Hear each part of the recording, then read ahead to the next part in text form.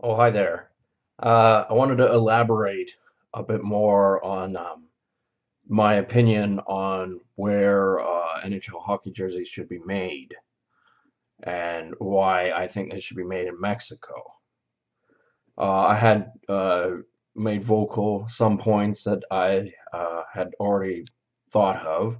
However, this is a continual subject within my day-to-day thought that um, the industry would be better off in Mexico. For one thing, the Mexicans are actually not bad at making clothing. I bought my brother a Metallica shirt earlier today, and it was superbly made. And there's no reason they couldn't do that other than, legal restrictions, contract obligations with the Indonesian um, capitalist class, as well as the government and military, because those are all linked together, as is with most countries. But look the other way on that one. Um, the thing is, an argument I heard, which is kind of dumb, is that the reason why it wouldn't be such a good idea is because they're actually trying to increase the standard of living for Mexico, increase the the wages for Mexican employees. Therefore, it would not be cost effective to have the manufacturing companies move to Mexico. That I don't believe. I believe it's contractual obligations and, pygmy little third world countries like Indonesia who will pull a shit fit if the National Hockey League pulls out of the deal they made with Indonesia. And I have said on social media, they made a deal with the National Hockey League. They didn't make a deal with me. And that is, the deciding factor here because I actually will be vocal about it, and there are many key points I can make which will dismantle the whole ideological belief that the Indonesians are supposed to be trusted. You can't even trust them to make a Subway sandwich, let alone clothing that people will be wearing. Although these ones are of high quality, at what cost? That, is information that is not often discussed or ever discussed, as a matter of fact, in the public eye. So rest assured, it's a lot of bad things.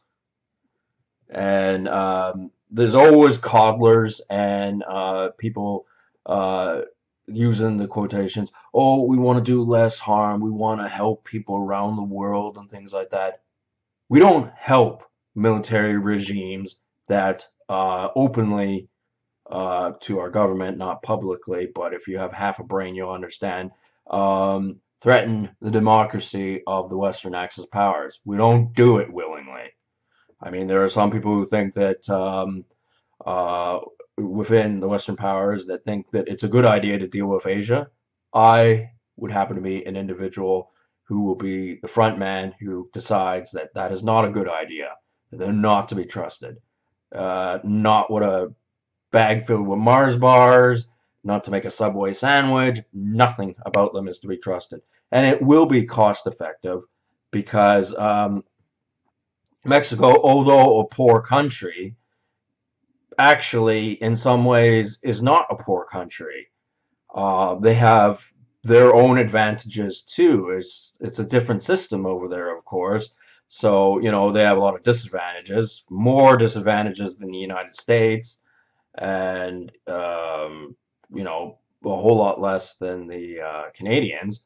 However, they do have their advantages, and yes, they have probably a lot more sketchy streets and things like that, and they rely heavily on their tourism industry. Why anybody wants to sit on a beach in the baking hot sun, I have no idea why. But people like doing that stuff, and like that's their business. I'm not going to tell them not to, but fun fact about people who go to Mexico and go, yeah, I'm going there for like the weather, man, and like surfs up, dude. And it's like, oh, really? What other reasons are you going there for? You go in there because you like their cuisine, or do you like things that are on their menu that technically aren't food? They're recreational. I have never been to Mexico. I have no interest in ever going to Mexico. And guess what? In particular, there are low-level medical professionals who don't make a lot of money who go to Mexico, and the beach isn't the only reason they go there. They like to go to the parties, the raves, the drugs, and I'm of the belief that Mexico is a colony of Europe, and Spain, under the table, is ran by the British. At least at some point it will be to an entirety, if not, for the most part right now. And there's no reason the United States cannot control Mexico. And I don't want to hear, oh, this sovereignty crap, and they have the right to self-determination as a fat stupid pig by the name of Jason Unruh, who pretends to be a socialist while he fucking probably eats 10 cheeseburgers a day, would say. No, if they're threatening economic war, if they're threatening street to street gang activity, if not, making belligerent military threats against the Western power axis, the United States government will and can go in there and really tell them what for. And I told you as before, it doesn't actually matter if Donald Trump builds that wall physically or not. So long as the Mexicans do not migrate north, and if global warming is a factor in their decision making rather than an economic one, um, it still doesn't matter. If they're not allowed to come up here for whatever reasons, then we don't have to build a wall. Donald Trump doesn't have to build a physical wall. That's called being a businessman.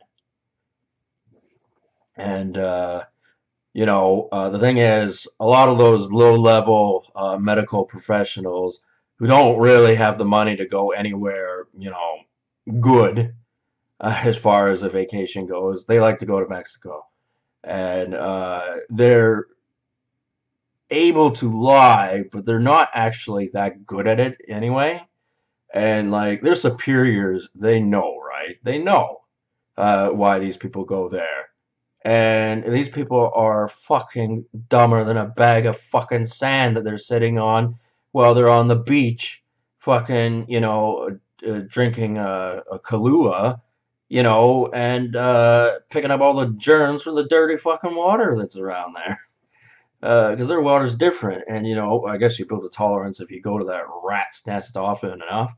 But I would never go there without a solid team I could trust, with the express purpose of getting a manufacturing company to the manufacturing companies of NHL merchandise to move to Mexico.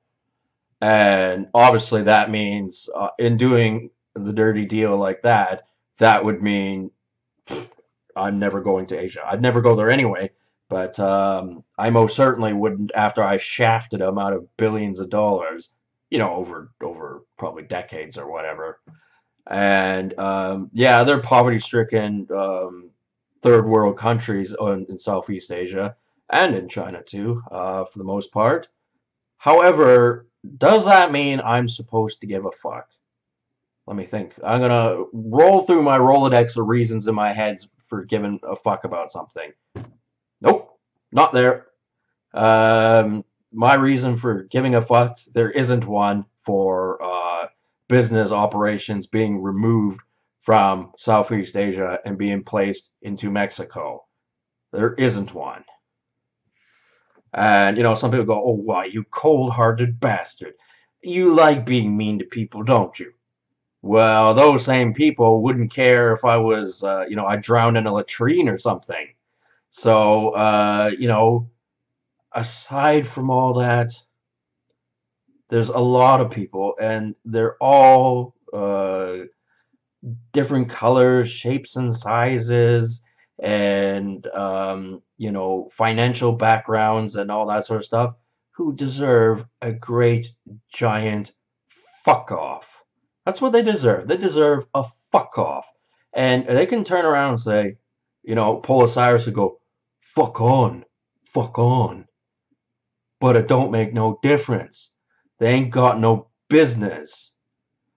Especially after I explained to people like why should we give business to people in South East Asia?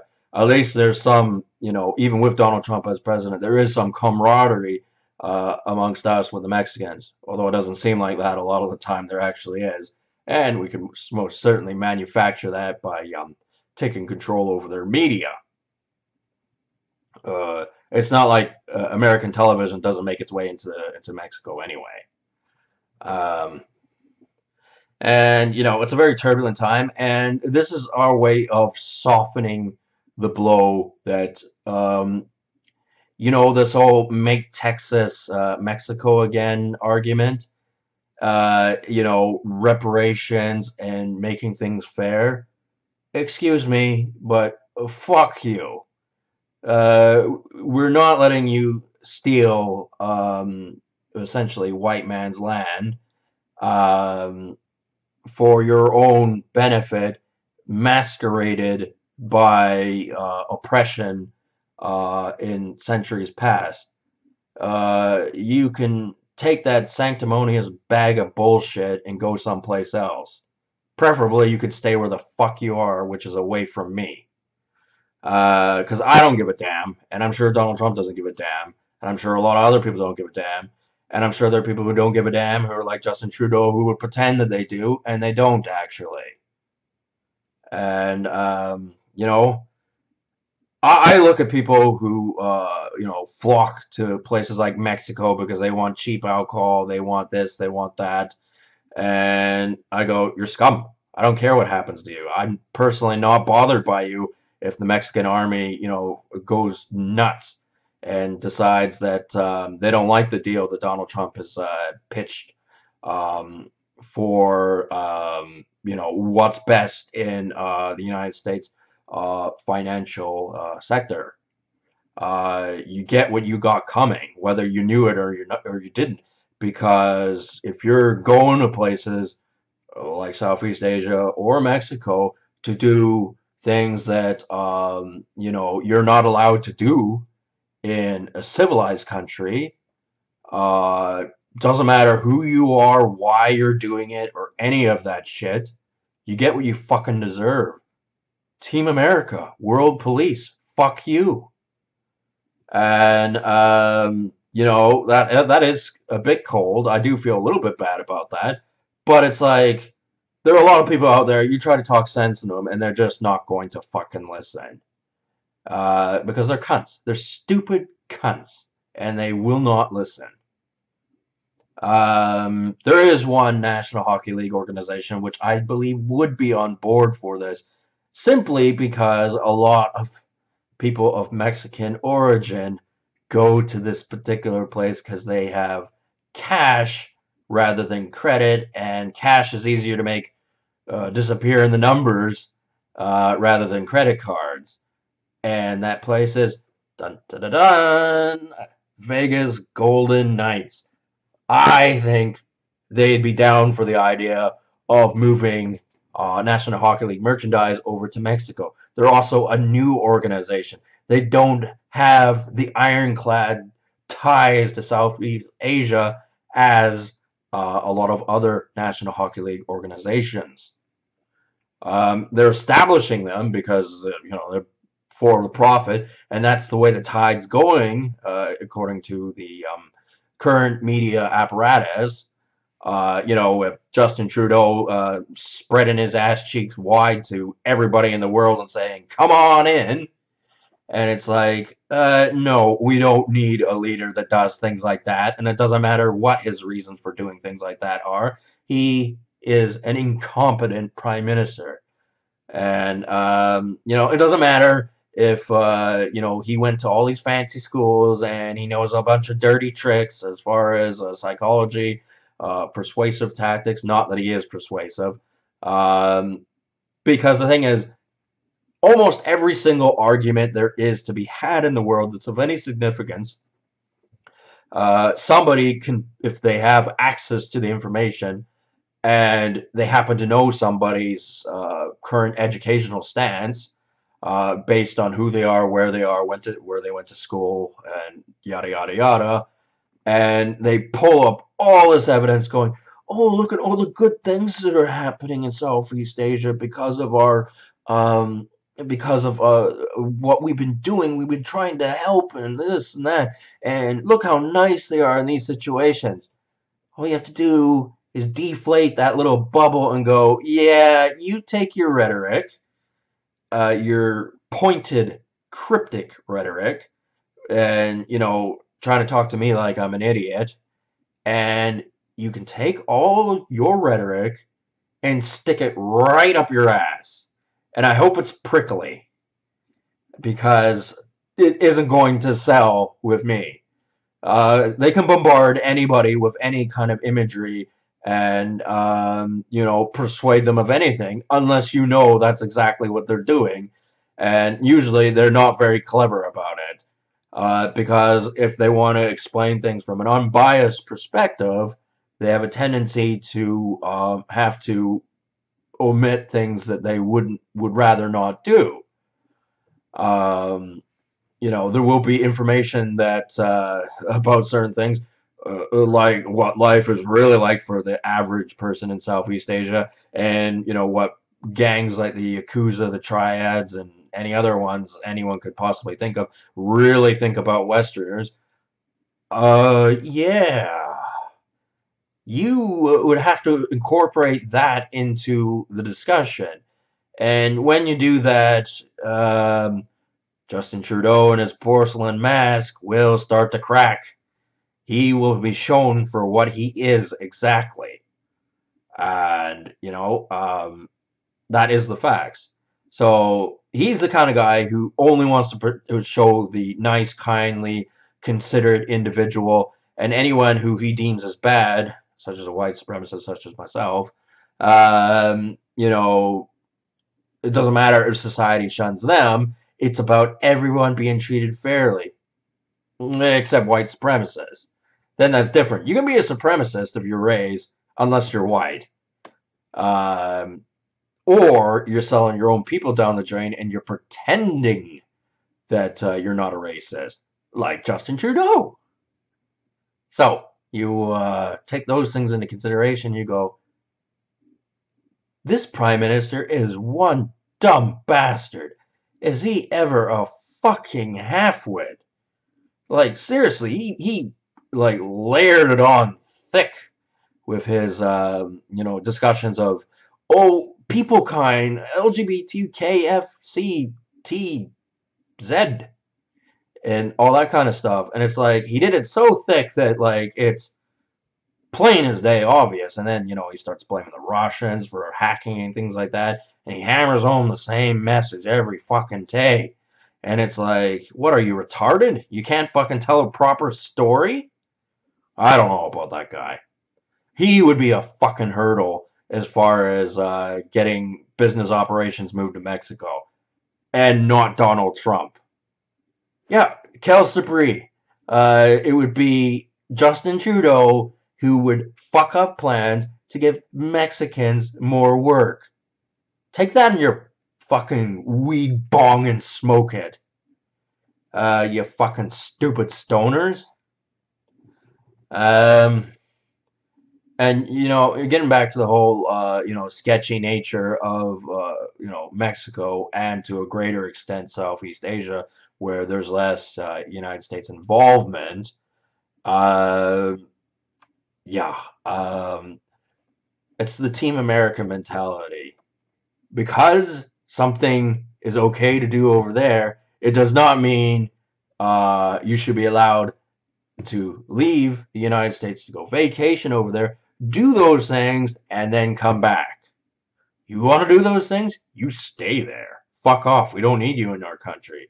And not only that, but you know, the Western powers, which would be the Canadian government, the United States government, the UK, Australia, South Africa, Argentina, possibly. I don't know. And to an extent, some other ones like France and Switzerland and Sweden and Germany and sometimes Russia, but not always Russia. If they tell you you're not allowed to do something, you're not allowed to do it. That means you go to a country and do something they told you not to do, then it does. When you arrive back, you should pay the consequences of it. And it doesn't matter if you're, a trained person who knows how to lie their way through the system.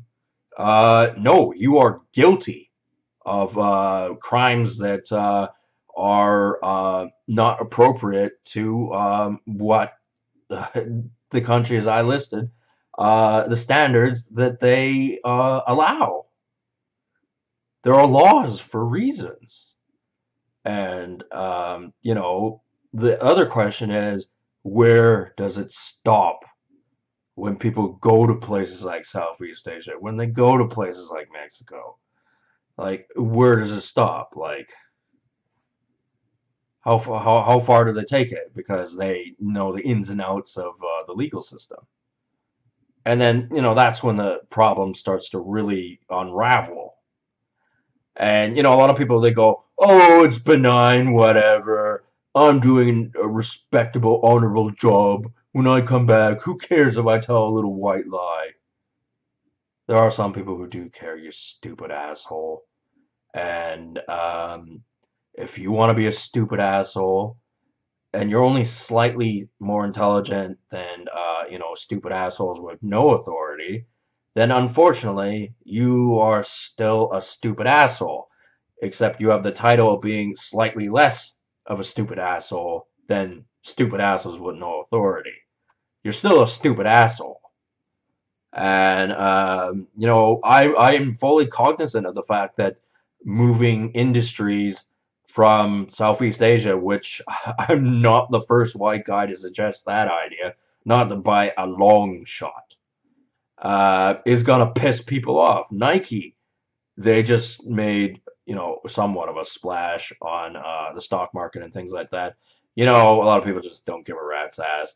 But, and, they got their reasons and they're there for capitalist interests and, decision making of old, which put them in a compromised position. And, you got to take all that shit into consideration. But if you are threatening the United States government with economic problems, along with Canada and all the other countries I listed, then it doesn't really matter who you are. You are a potential problem for the United States economically wise. And I am saying the best way to keep the Mexicans from migrating north into the United States and then eventually into Canada as well, is to give them economic incentive. Give them the ability to make NHL hockey jerseys where it actually cools their body down as they wear it. And, this can be done vice versa too, where, you don't have to be wearing that much clothing at all. There are synthetic materials that can regulate your body temperature. It's all about making it cost effective. The ability to do so has been thought of long time ago, and it's all about making it cost effective. Kind of like in the Iron Man movie where, Tony Stark was able to make that, I don't know what the hell you'd call that thing, that spark or whatever, that powered his suit. And the scientists were able to create a giant one, but they didn't know how to make it smaller. It's the same mentality. And like, yes, as I was saying, I know it's going to piss off a lot of people, and not people that like being pissed off. But it's the rational decision to make. And they could look at it this way: if I push through, my agenda of moving the correct industries over to Mexico and giving Mexicans the jobs that they're good at, keeping them busy, improving their economy, And the fact is, other factors as well, like structural integrity and the ability to repair infrastructure would be a lot easier if it were in Mexico as opposed to left up to the Indonesian military and other Southeast Asia countries. They're not going to like that, but there's a lot of things they don't like about the United States already, so they can go fuck themselves. Um, yeah, so that's some food for thought. Um, because it's not that the United States should abandon its outlying colonies. It's more to do with, are they cost effective anymore? Because the thing is, sure, in places like Indonesia, the people who work for the companies are basically slaves. For the most part, basically slaves. Maybe slightly more paid than the cotton pickers of old, but they're still essentially slaves. And, there are capitalists within Asia that are making too much money. And you can always tell when, like a bad subject and they make a comedy out of it. There was a movie that came out. It was like Super Rich Asians or Rich Asians or something like that. And it's like, I am not watching that movie. There is no chance I am watching that movie. If somebody purchased it and said, "Let's all watch that movie," it'd be like, "Look over there! Look over there! What is that?" Why, it looks like a door that leaves the building that you're in. You're correct. You win a prize. Get the fuck out of here. Yeah, I find that utterly hilarious. I don't mean like the guys that would get screwed over that are in the Western powers going like, look, man, we just went with the flow and you're fucking up our program over here. You help me out, maybe you'll take things into consideration later on. Try to fuck me over though with my plan, and maybe I'll take that into consideration later. Anyway, that is my take. Um, there are two final things I wanted to make. And one of them being the sponsor of the day.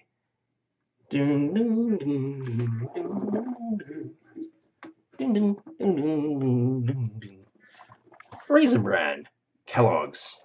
It's delicious, filled with fiber. It's also got, like iron and calcium in it. It's sunshine. It's great. It tastes amazing, and it gets people used to eating raisins. We like eating raisins. The raisins are awesome, and there ain't too terribly much sugar in this one. And yeah, that's what we like. We like Kellogg's. Kellogg's is a good brand. So that's the sponsor of the day. And on one final note,